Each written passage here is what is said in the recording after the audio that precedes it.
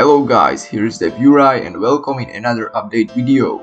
Today I want to show you changes that were done on our multiplayer FPS game Last Mortem in the past week. The biggest new feature that was added is the daily reward system.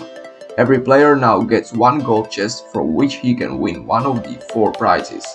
And we give everyone a 15% chance to win the highest prize.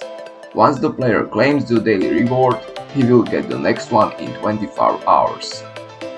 Community wanted health packs are now available in Last Mortem 2. They can be picked up as items in the inventory. Every player has 1 health pack per life.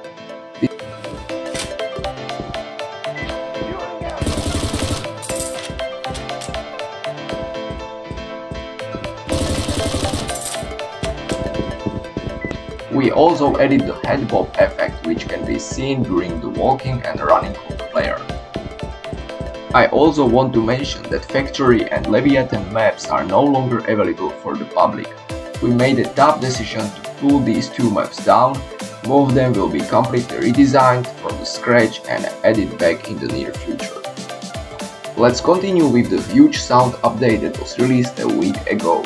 Many weapons got new fire sounds, changes can be heard also in the player movement and others. Another change can be seen in the UI. We redesigned the inventory UI and hit marker. The favela map has now new textures, but most importantly, the new doors in buildings. These doors can be opened and closed by players. Of course, everything is synchronized in multiplayer. That's for this short update video. Thank you for watching, stay updated and see you in the game.